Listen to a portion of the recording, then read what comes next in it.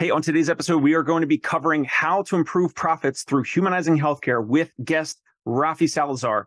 And this is Dave Kittle on the Dave Kittle Show. I'm the owner of Concierge Pain Relief Home Physical Therapy in New York City and the owner and CEO of the Fieldmaker Group. We're currently acquiring practices in the New York and New Jersey area. And today we have Rafi Salazar on the podcast. He recently published a new book, Better Outcomes, the title, Better Outcomes, A Guide to Humanizing Healthcare. We're going to have a link to the Amazon link in the show notes. Rafi, welcome back on. Hey, thanks for having me. Excellent. So before we get into the book, give the audience, in case they haven't heard about you before, give the audience a little bit of a background. You're a practice owner, you're a therapist, an entrepreneur, a consultant, many other things. Yeah. Tell the audience a little bit about yourself, and then we'll get into the book. Sure. Yeah. I'm an occupational therapist by trade. Probably the biggest chunk of my career thus far has been upper extremity rehabilitation through the Department of Veterans Affairs. Left there in 2017 to do consulting. Worked on a couple big projects, a multi-million-dollar project for the Department of Behavioral Health here in Georgia, doing integrated clinical care models and setups and service delivery, helped them transition to virtual service delivery. And then I've been working with private practice owners around the idea of patient engagement, retention, all of that kind of stuff. And then in 2020, I purchased a clinic of my own, Proactive Rehab and Wellness here in Augusta, Georgia. And we do PT, aquatic therapy, the like. Got it. And we're going to get into the new book, Better Outcomes, A Guide to Humanizing Healthcare. But what's really in it for the private practice owner? I mean, I think a lot of practice owners, they realize like, yeah, it sounds great. Of course, humanizing healthcare, all of that makes a lot of sense. And I think arguably for a lot of PTs and OTs, I think we already do a lot of this instead of the 5-minute visits that might be elsewhere in healthcare. Not to, demean any of that, but when we're talking about improving profits through healthcare, for any private practice owner listening, what's like an initial quick win or a little bit of a starting point for them that we can speak to? Yeah, I think the reason I really wanted to write the book was because while clinically PTs and OTs are great at making a strong connection and building relationships and all that kind of stuff, the process of care at any of these clinics tends to be very regimented, industrialized, conveyor belt-ish, if you would. So what I wanted to do is craft a framework, if you would, that allows clinicians the ability to make that relationship and build that relationship with a prospective patient or prospective client from before they even book an appointment with your clinic. And that makes them more likely to be engaged. So they're going to show up to that evaluation or consult. They're going to be more bought in before they even schedule that appointment. So they'll be more likely to adhere to those home exercise plans and home programs and then continue their course of care. So the research is fairly consistent over the last 10 or 12 years that 7 out of 10 patients that are referred primarily to physical medicine, physical occupational therapy, don't complete their course of care. And I mean, that's from a standpoint of financial numbers. I mean, you're talking, I think WebPT said it was $6.2 billion in lost revenue last year for patients just dropping off the schedule. So this is a way of kind of clawing back some of that potential revenue without having to do any real extra ad spend or marketing or any of the stuff that you see on the socials these days. Buy this ad and we'll flood your clinic with patients. Well, if you just stop the sieve, the leaking out of the bucket, if you would, of those patients that are already in the clinic, you're able to capitalize, get more revenue per each client. And then you're also able to help more people because they're going to actually be meeting their goals, achieving their plans of care and leaving you more happy and satisfied, which means they're hopefully referring more friends and neighbors and coming back to you too. In regards to that, is there, with the humanizing healthcare conversation, especially, let's just say outpatient physical therapy, outpatient occupational therapy, the consumer, the patient, the client, they have to enjoy it, right? Like they have to like it. And if they do, then they would be more likely to return, right? So it means like a pleasant atmosphere, positive, things can't be negative. There can't be any, I don't know, like infighting with staff and things like that. So what are some things there in terms of considerations or components around the enjoyability of an experience, even if someone just had surgery, even if someone is dealing with really bad sciatica or something like that? Yeah, I think it's twofold, right? The first one is kind of not selling, but communicating the value that you provide. So the patient or the client needs to understand from the beginning that what they're getting is something of value. They need to see the value in it. And there's a whole chapter in the book about confidently communicating the value you provide. And then the other piece is like the physical environment, right? The space itself, accessibility, how easy it is to park, to get through the actual facility itself, all of that kind of stuff.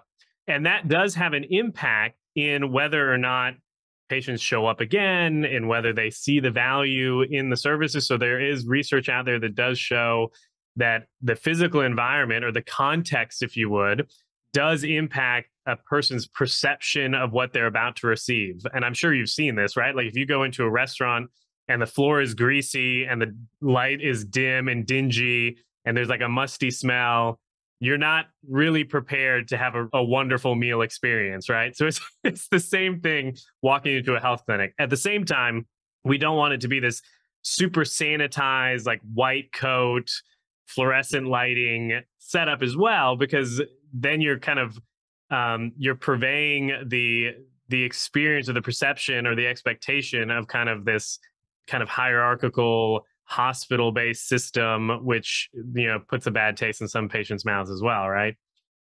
So for owners, it's like trying to find the sweet spot in the middle. Exactly. Yeah, you want to be warm and welcoming and empathetic and friendly and all that kind of stuff, but at the same time, you want to show that what you're providing is a polished, professional, and expertise service, as opposed to just your run-of-the-mill. What I tell people is like, you can walk into Walmart and grab coffee off of, you know, 17 different shelves in a Walmart. You want to avoid that as well. You want to avoid that commoditization that happens from just generic care. Right. And so for the book here on Amazon, the caption on the Amazon page, you wrote, or it's listed, if it's not calculable, spreadsheetable, or measurable, it hardly receives any attention from healthcare managers, administrators, and decision makers. And, you know, in some cases, you and I, we've been in a lot of therapy practices across the country, and we know that a lot of owners are probably less like numbers focused, and Yeah. they already do offer a lot of the like the humanistic side of things. So like how could they still strive? Like what else is in this book for them where they could still strive for, maybe they need to, you know, still focus on their numbers, but still deliver the quality care as if they're treating like their neighbor or their friend or something like that? Yeah, I think so. I've seen this, and you've probably seen this in some of the clinics that you've gone in and purchased or worked with, where maybe it starts off and the clinician decides to go into practice by themselves because they want to deliver a higher standard of care. They want to have more control over the experience, all of that, which is great. And it's just them and maybe an admin or two. And then they grow and they grow and they grow. And then they realize, okay, I've got this team of 6, 7, 8 clinicians. Things are kind of getting out of hand. I need to bring somebody in to show me kind of how to become a business owner, not a practice owner. And what ends up happening is they hire some consultant, which, you know, I'm a consultant too. I'm not ragging on that. But what they end up getting is like a very like Lean Six Sigma, industrialized MBA, if you would, rundown on the business, which is great. A lot of clinicians don't have some of that business education coming out of school. The problem is, or the danger there is that the pendulum swings too much the other way. And instead of now being a small, privately held, almost where that you've turned your calling into your enterprise, where this more of like your mission in the world, it becomes very much these practice owners are living and dying by the spreadsheets. You know, I'll have patients call me or clients call me and they're like, listen, you know, my revenue per visit went down by, you know, 0.03% or whatever it is. And they're freaking out, or they're looking at the spreadsheet and they're seeing that the visits per month are going down a little bit, or they're going up, or whatever the deal is. And they're making all of these decisions based off of dashboards and cost per click and all of that kind of stuff, which you do need to have a solid handle on the numbers. However, if everything becomes making the decisions to balance column A or make sure column B is in the black and not the red, you know, all of that kind of stuff, you end up losing and you detract from the value that private healthcare provides, which is the ability to step out of this industrialized, regimented, commoditized service. And if you swing too far into the spreadsheet side of things, you end up either moving more towards a vanilla service that is not really distinct, or you end up making, and this is the worst case, you end up making decisions that have real impact on the people receiving and delivering that care in a very negative way. And you're not really aware of it, because what you're focused on, or what you're measuring, are those metrics, those spreadsheets, those dashboards that you're kind of living and dying by. So this book kind of hopes to bring that into realignment, where yes, the numbers are important, and I do break down some numbers on some billing and some revenue side of things, but then we also couple that with how else can we measure performance for clinicians, for example. Like, is the only thing we're measuring productivity standard and utilization rates? Because if that's all you're measuring, then you're incentivizing those clinicians to treat a certain way, as opposed to bringing in another measurement tool, maybe like the CARES survey or something like that, so that it's more balanced, so that you're looking at, okay, this is a productive employee. They're producing it at an adequate level. It's profitable, but they're also delivering a standard of care that leaves the patient feeling known, heard, listened to, and valued, which is super important for the engagement and retention side of things. Yeah, so a practice owner could be looking at their, their visits or their units, and Yeah. their income, the revenue is actually, it could be increasing. But what about the job satisfaction of the therapist? What if they don't realize it, but they're a month away from one of these therapists quitting or leaving, Burning out. Yeah. or burning out in a way where they want to, work there less hours, or they want to work there part-time and go work somewhere else, or leave there completely. So what are some things that practice owners can do, whether it was what you just mentioned, or any other metric or gauge where they can understand and gauge the therapists and the doctors of PT or the OT that are satisfied and fulfilled in their job, and enjoying like the work culture and the morale and the environment, and delivering the plan of care and the treatment, all that? Are there things where you help practice owners identify some of those things, whether it's it could be weekly meetings, it could be weekly or monthly one-on-ones with your team members, it could be any other performance reviews? What are some things, whether inside this book or outside, that helps practice owners kind of get a pulse on their team? Like, are they truly happy? Are they fulfilled? Are they enjoying what they're doing? Yeah, no, I'm a big advocate of like quarterly meetings or quarterly reviews, and not so much like performance appraisal reviews, but really just like I call them just like where we at meetings with the clinicians. And we talk about those things like, okay, listen, last time we met, and we do, like I said, we promote a lot of these non-utilization, non-productivity metrics that can be used to help kind of bolster the professional and personal development of the clinician. So obviously there's a baseline productivity standard, right? Like, everybody needs to be a certain level of productivity in order just to keep the lights on. And that's what I tell the clinicians. Like, listen, if you don't see this many patients, or you don't bill appropriately, if there's a lot of missed opportunities, that hurts everybody, and it's going to hurt you eventually, because we're going to have to start letting people go.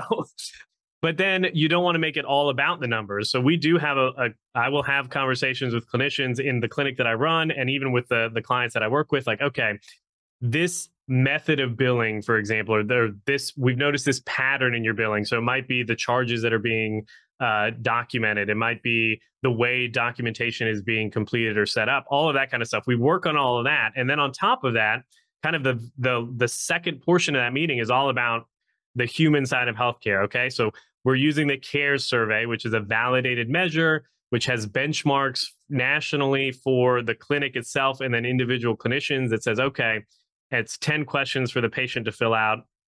And it's basically things like, rate your provider on a scale of 1 to 5. They made me feel heard. They made me feel listened to. They made me feel valued. They individualized my treatment plan. The stuff that's important to patients, and the stuff that really research shows is important for appropriate and positive clinical outcomes. And then we benchmark clinicians against that. And then it becomes that conversation with the clinician becomes more than just, you're not billing enough or you're not seeing enough patients. It becomes, okay, we need to get the billing stuff squared away, because that's how we all get paid. What's more important for us as management is that the patients that are showing up and seeing you feel like you actually care about them. They feel like you're individualizing the care, and yet you're not providing cookie cutter treatment plans. They're sticking around and completing their course of care. So what I have done with some clients is tracked patients that have dropped off. So course of care completion, again, is a huge metric that everybody should be tracking, because it's one of those that shows more than just the billing and the metrics and all that kind of stuff. It actually shows patient satisfaction and engagement and all of that kind of stuff. So you can break it down and say, okay, your peers in this clinic, 80% of their patients are showing up for, all of their appointments, and they're completing their course of care. In your case, you're sitting at like 50%. Like, that's a problem. Like, what are you doing in your care? What can we improve upon to make those patients feel engaged, feel bought in, feel like they're satisfied with the treatment that they're receiving, so that they'll keep showing up? So there's more than one ways to skin a cat, but the way I always try to approach it is that while the productivity and those kind of metrics are important, they should always be brought forward in conjunction with some of these non kind of businessy metrics, so that the clinician themselves feels like there's more to the conversation than we're not billing enough, we're not seeing enough patients, you need to be more productive. Because from a perception side of the clinician, like they got into healthcare because they wanted to help people, and whether they bill a 97110 or a 97530 doesn't really matter to them, because they know in the session they're doing the right, they're helping their patient. So it's kind of bridging that gap on the billing side, and then also having kind of the longer tail vision of, okay, it's not just about this patient or this month or this unit, it's about the type of care you're providing. And my goal as a practice owner, as a consultant, is to make you the type of therapist that patients want to come and see for a long time, right? Yeah, makes a lot of sense. So in the book, you outline 8 changes that organizations and clinicians need to commit in order to focus on a healthcare where it's focused on the patient. So what are some of the other changes? And again, humans don't always like change, and practice owners and therapists don't always like change, but your book has 8 of them. So what are some other ways? And even if owners listening don't like even to hear the word change, because they know how challenging that would be for their team members in their practice. So even if they were slight variations or suggestions or adaptations, what are some of those 8 that we haven't already covered that could potentially help some of these owners? Yeah. So some of this stuff is very, like, we're already doing this, right? Like, we're building meaningful relationships in the clinic most of the time. A lot of what's in the book is not, and I tell this to people all the time, it's not groundbreaking. It's not like I'm discovering a new sun. I'm not Copernicus over here. I'm just taking what we already do, and sometimes it's just flipping the order in which we do it. For example, like the way you handle a first call or an inquiry call into your clinic, or when you call to schedule a referral. And even in your marketing too, we did a whole webinar on a what we call a bottom up approach, which is what happens in most healthcare environments is it's very top down. The organization or the clinician or the clinic itself has information that it needs, right? We need your demographic, your date of birth, insurance if we're going to be billing insurance, or how you're going to pay, all of that kind of stuff. We're going to call the patient, we're going to get all this information, and then after we've gotten all that information, if there's time, we'll ask the patient, okay, so what's going on with you? Okay, yeah, we're looking forward to seeing you, yada, yada, yada, done, hang up the phone. By simply flipping that upside down and starting from the bottom up, you're leaving the patient with a much more different experience. So calling the patient and saying, hey, so-and-so, Dr. Smith sent over a referral for your shoulder pain. Why don't you tell me a little bit about what's going on? We get their narrative experience. We get their expectations for treatment. We get their goals for treatment. What do you hope to get out of treatment? Okay, you want to be able to throw the baseball in the backyard with your grandchild without, feeling the grinding and the popping and the clicking and the pain. Okay, well, let me see if, we can certainly work with you on that, yada, yada, yada. You keep on going. And just that conversation naturally flows to build some of that trust and that likability, if you would, with a prospective patient before they even book an appointment. And I'll even train client staff, and I've trained my front office staff here at the clinic. We get all this important stuff, and then we move on to like, okay, now we have to get the checkboxy stuff to get you scheduled. What's your date of birth? What's your insurance? What days work for you to get you on the schedule? Yada, yada, yada. But the way you're framing it is that what is most important is all this stuff that we just talked about. What's going on with you? How's it impacting your life? What are the goals you have for treatment? Why would you even consider physical therapy in the first place and not an injection? All that kind of stuff. We get that all taken care of. And then we get the demographics, the insurance, the billing, all of that kind of mundane administrative stuff second. And it's not like you're doing anything different. It's not like you end the call sometimes maybe with more information than you would have beforehand, but it's the same basic information. You got the patient scheduled, you got their billing information, you got their contact information. You just did it in a way that left the patient feeling like, oh man, this is much different. This is a much different experience than I get from any other healthcare provider that I go to, which are more worried about billing my insurance than finding out what's wrong with me, right? Right. And so then if patients in these clinics have that type of an experience, they're more likely to then show up and return and complete their plan of care. Yeah. And then write a Google review, or you do a video testimonial if the owner has that, or they take pictures and they put it on the wall as the wall of fame with testimonials and all that. Yeah. They're more likely to then tell their friends and family and colleagues and folks about your clinic to then go there.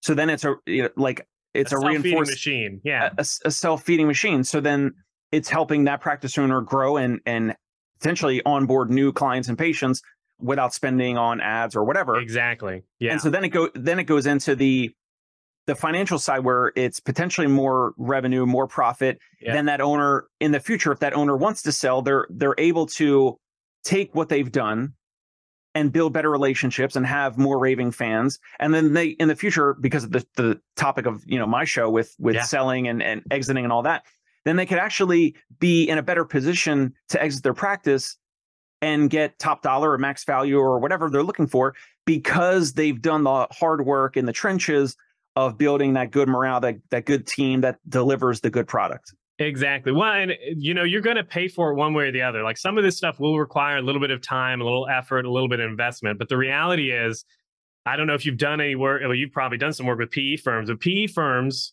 when they come in to buy when they're consolidating and rolling up clinics, like they're looking for the areas that can be improved, the areas where they can easily come in, make a quick turnaround on profit, and then either sell that or roll that into another deal or whatever they're planning on doing.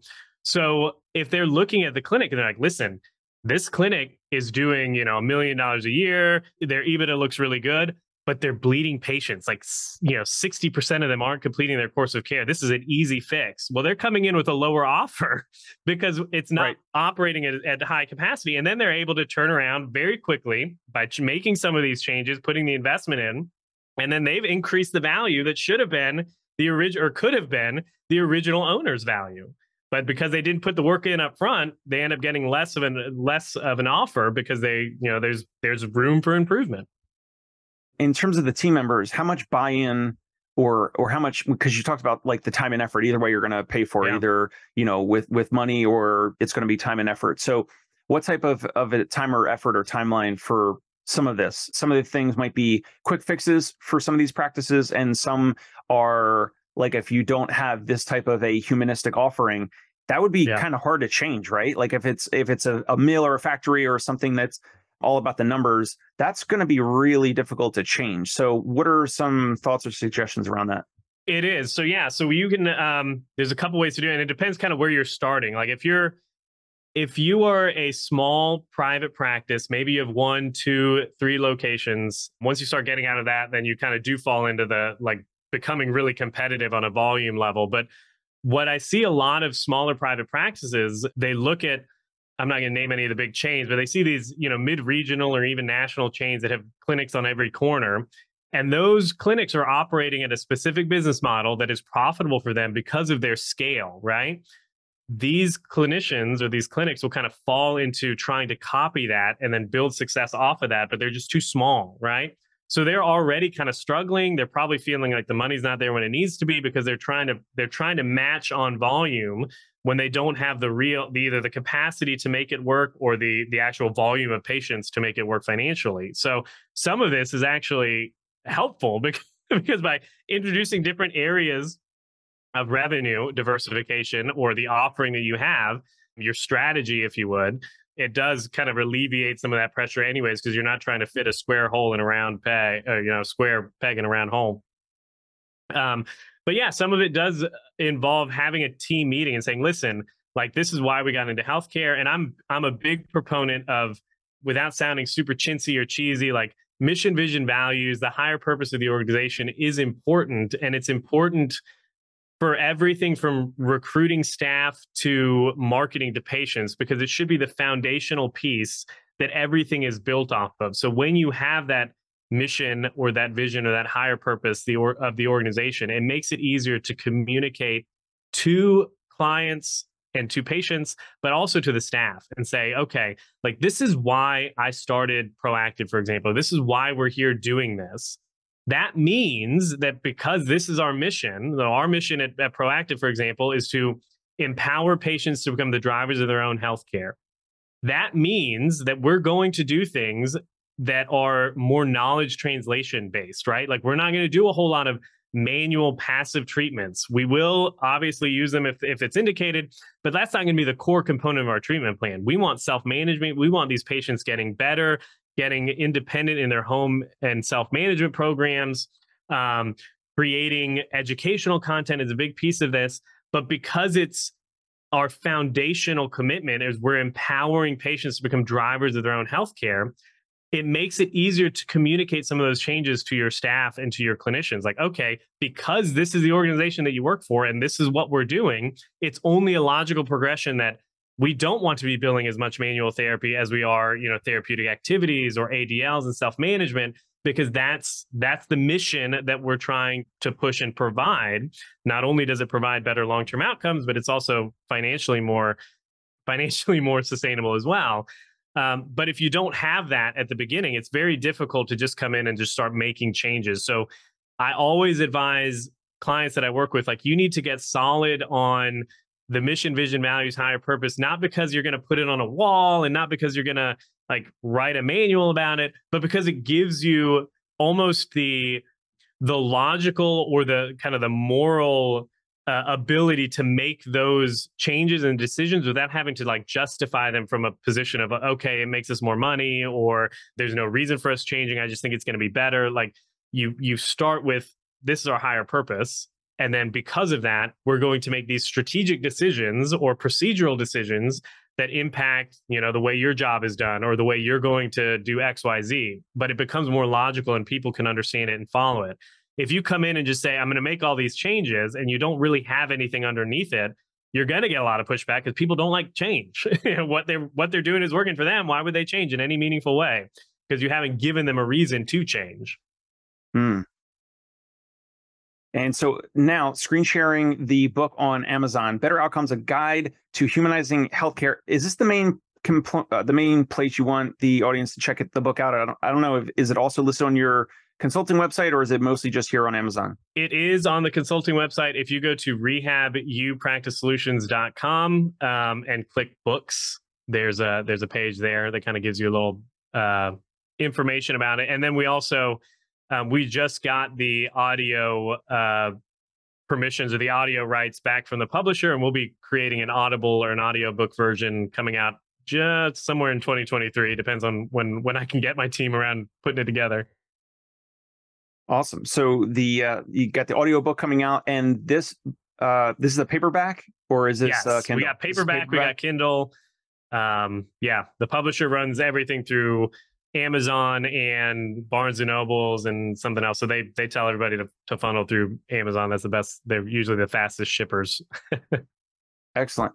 And I know the main thing that we were talking about here is the book, but in terms of any of the ways that you help practice owners with consulting and whatnot, if there's a practice owner out there listening, like, who's your ideal person to reach out to you that you best help, or that you're looking to help? Whether it's solo practice owners, is it practice owners with one or two locations, or larger organizations? Like, who's the type of client that you're looking to work with?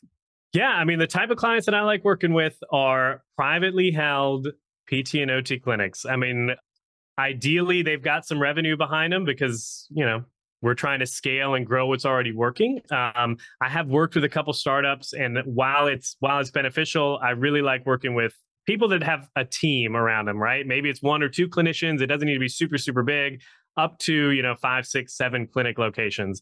Outside of that, then you're getting into big corporate stuff, which I've done some work in. It's just a lot harder to affect change at a corporate level than it is when you're talking directly with the CEO or the owner, right? You can make changes a lot more quickly. It really impacts the type of care that's being delivered. And the reality is there's a lot of consolidation going on in healthcare. You know that right now. You're in the middle of acquiring practices. Right. And for the little guys, the guys that might have 1, 2, 3 clinic locations, really the way to survive is going to be differentiating yourself somehow. And those are the kinds of clients that I really like working with. They don't want to sell to a big corporate chain. They want to maintain control over their organization and the type of care that's being delivered. I love working with those kind of folks. Those are great clinicians. Awesome. So this was How to Improve Profits Through Humanizing Healthcare with Rafi Salazar. Go ahead and check out Better Outcomes, a guide to humanizing healthcare on Amazon or Rafi's main consulting website. Anything else, Rafi, to wrap up in terms of how folks can reach out to you, whether LinkedIn, your website, email address, anything like that? Yeah, I'm pretty active on LinkedIn. So Rafael E. Salazar 2 on LinkedIn, or rehabupracticesolutions.com is my website. And there's links all there to email me, schedule a call, all of that. So rehabupracticesolutions.com. Excellent. Congratulations on the book launch. You got it paperback, Kindle, and the audiobook coming out soon. Forthcoming, yeah. Any acquisitions on the horizon for you? You've acquired the practice before. If you guys haven't listened to the episode, Rafi's first time on the show, we talked about his practice, the therapy practice in Augusta, Georgia that he acquired. Anything else on the horizon in regards to acquisitions, or just kind of focusing on the book and the consulting right now? Focusing on the book and the consulting, there's always my first client when I was a consultant doing some healthcare marketing is actually looking at retiring, and she's probably one of the larger competitors to me in my city. So we're having talks, but nothing firm yet. No LOIs have been sent. Got it. Awesome. Well, congratulations on the book. Let's get it out there, folks. Let's get some reviews on it and go on Amazon, get the book, and leave Rafi a review. So that's it for the Dave Kittle Show. Thank you guys for your time, your attention. And if you find this valuable and helpful content, take the link of this YouTube video, iTunes, Spotify link, whatever, text it or email it to one friend, one colleague that is business-minded, entrepreneurial, like yourself. And if you find it valuable, then chances are they're going to find it helpful and valuable. So that's it for the Dave Kittle Show. We'll catch you next time. Bye. Hey, it's Dave Kittle. Are you a healthcare business owner or physical therapy practice owner who is looking to figure out your succession plan or exit strategy? We might be able to help. And in fact, we may be interested in acquiring your practice. If you're interested, you can reach out to me. Shoot me an email at dave@conciergepainrelief.com. That's DAVE@CONCIERGE painrelief.com. Or you can call me at any time, 646-781-8884.